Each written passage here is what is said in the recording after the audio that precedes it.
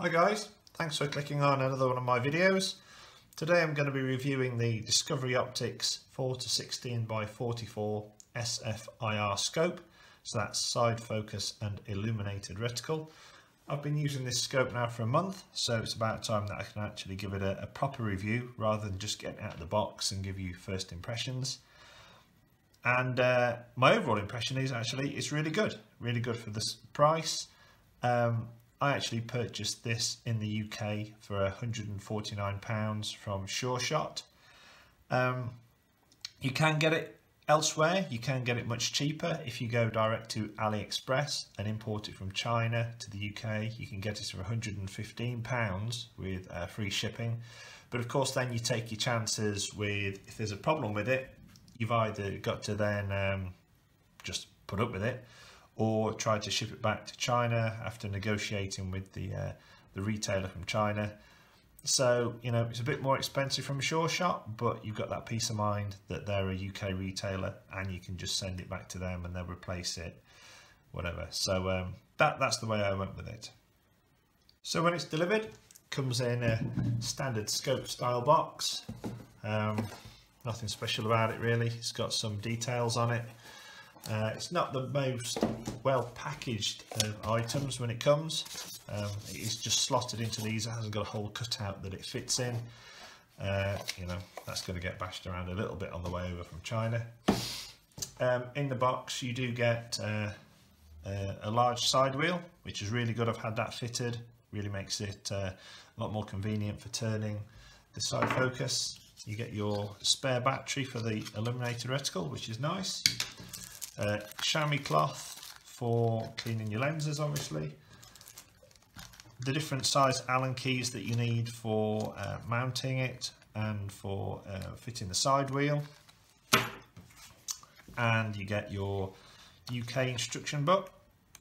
I'm guessing that they enclose one which is specifically for your country, because it hasn't got 17 different languages in here.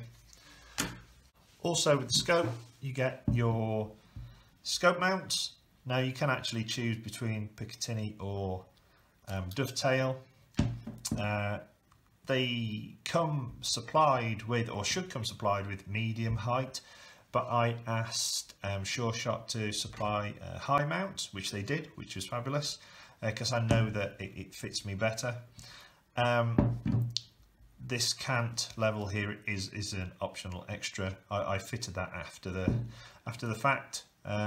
It has been on my rifle for a month. I didn't want to take that off and balls up the whole level. Also you get your flip up covers.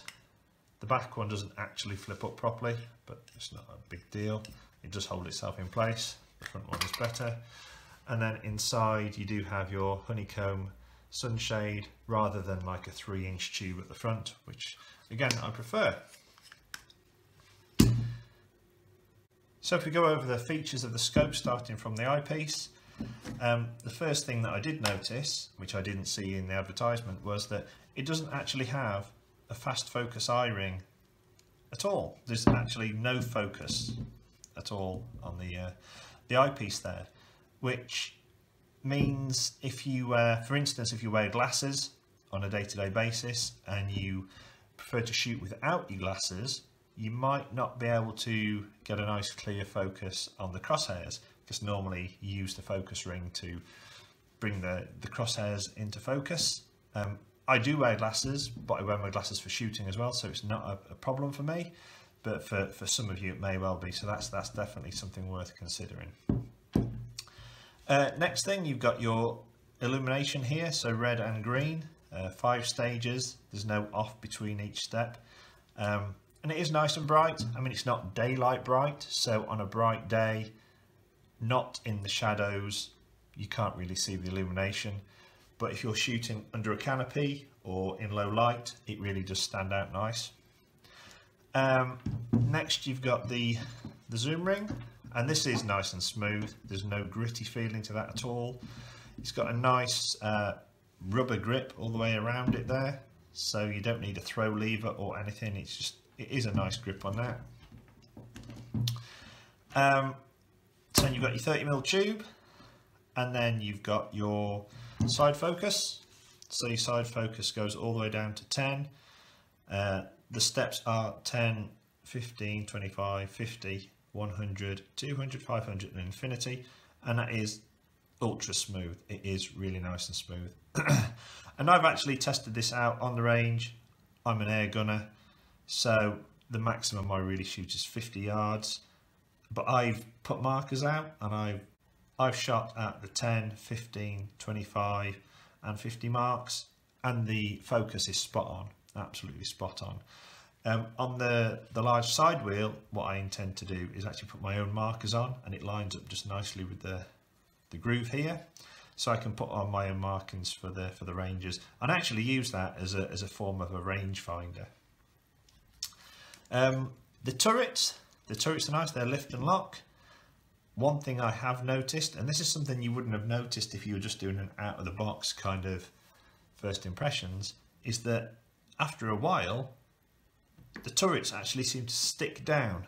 They stick down after you've moved them the once, as you can see. Lift, lock, lift, lock. But if you haven't moved those for a while, they're actually stuck down. Now I'm guessing this is because the grease that they've used is just quite sticky. So I intend to take off these turrets and replace with some nice slick silicone grease so that you don't get that sticking problem. But again, that's just another little thing that I've noticed about the scope. But the turrets themselves are really nice. They lift, nice and positive, very audible, and there's only the slightest little bit of slop in there, but they do click nicely and then they drop straight back down. Same story with the side, again a little bit sticky on the first move, then after that it's fine, nice and positive. Now what you actually have on these is a resettable zero, so rather than having to use an Allen key to take off the cap of the turret and reset it to zero, put it back down again, there's actually just like a spin lock on these. You can see this. So you turn the spin lock, you set your zero, hold it in place, tweak that up, and then that's reset your 0 point. Lift, down. And I actually really like that. I use that quite a lot. The windage is the same deal. Just undo the collar, reset your 0, and tweak it right down again, and then that doesn't move. So then down the rest of the scope, as I've already said, the Honeycomb Sunshade. So the reticle that comes in this is a HMD SFP reticle. You can Google what all that means, but you know, layman's terms, it is pretty much a 1/2 mil dot reticle. Nice reference points on there. It is quite fine, as you'll see in the next piece, where I'll attach my scope cam and give you a view through the scope, so you can see how clear the lenses are and how nice and crisp the reticle is. But the reticle is quite fine, particularly if you've got a dark backdrop.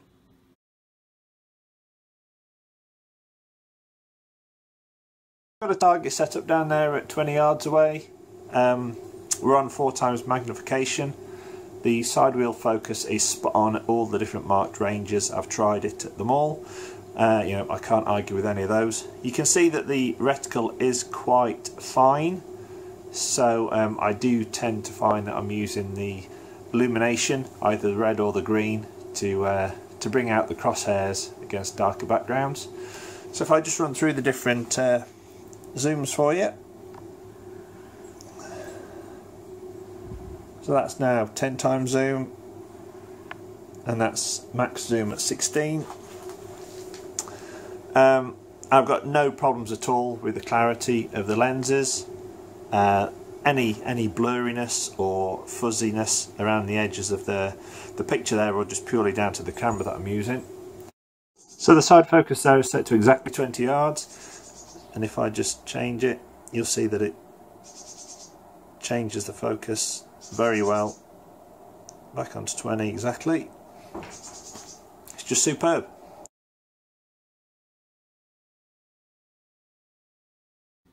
So I won't go into all the minute specs. You know, you can Google this, and you can look on the manufacturer's website if you want to, you know what the coating is on the lenses and all that sort of business. There is one thing though that I would mention, that is the weight of it. So this weighs over 900 grams, and I purchased this to put on a lightweight hunting rig. So I've got a Kral NP-03, which is a light rifle, and I didn't actually realise just what a difference the overall weight of your rifle, a heavy scope, makes, because this has turned a lightweight rifle, when I was using a Hawk scope, which was only 500 grams, adding a 900 gram scope on it really does make a difference. I could really tell the difference when I picked up the rifle with this scope on it compared to the Hawk scope. Again, something that you might want to consider depending on what you're going to use it as. But you know, it's not too unruly. But if you've got a heavy rifle and then you stick a heavy scope on it, then you've got a heavy setup, a proper heavy setup. For me, it's not too much of an issue, but I might be looking at something more lightweight, so I can carry around that hunting rig all day without any issues. So there you go. Overall, you know, I'm really pleased with the purchase. It's a nice clear scope picture. The reticle's nice. I like the way it looks. I like these red bits on there. Some people might not, but I do like that. Yeah, I've successfully done some target shooting with it and hunting with it, albeit with that extra bit of weight. And so yeah, if you're in the market for something different, you know, something that's not in the UK, you know, Hawk, Element Optics, Nico Sterling are all like your bread and butter kind of scopes. If you want to try something different, give one of these a go. I don't think you'll be disappointed. Okay, thanks very much, guys. Please like and subscribe, and I'll see you next time.